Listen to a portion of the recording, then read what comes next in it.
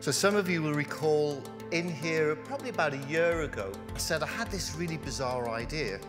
If Atom were a person, who would it be? And will.i.am sprung into my mind.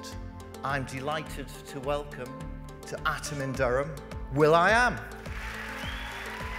He was a great example of what Atom aspires to be in terms of his technology focus, his cultural focus and entrepreneurial spirit, and lo and behold now he's a strategic board advisor and investor in Atom.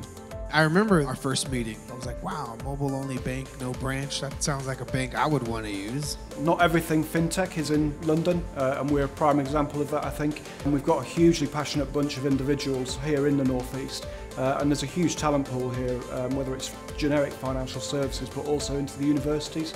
It's so important for us as a university to have partnerships with businesses. We're working with Atom Bank on a knowledge transfer partnership, but for our students it's great for them to have the opportunity of actually working with businesses, and it's a great partnership and we really hope that it's going to go from strength to strength. You know, for some people, science or education can change their lives forever. For a lot of people, you know, including us, you know, this is a changing life experience.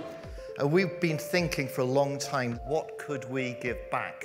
I'm really pleased to be able to tell you guys first that we are entering into a 4-year partnership with the Prince's Trust to help promote science, technology, engineering and maths in the North East. So the partnership between the Prince's Trust and Atom is essential for us in terms of being able to reach those young people, give them the confidence and the skills and inspire them to move forward with those STEM skills to go into the workplace.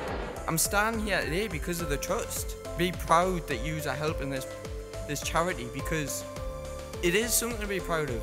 From our perspective, it's really important to be part of the community. So we're North East based, we're Durham based. That's a key part of our being, if you like. So to be able to give something back to the community is key.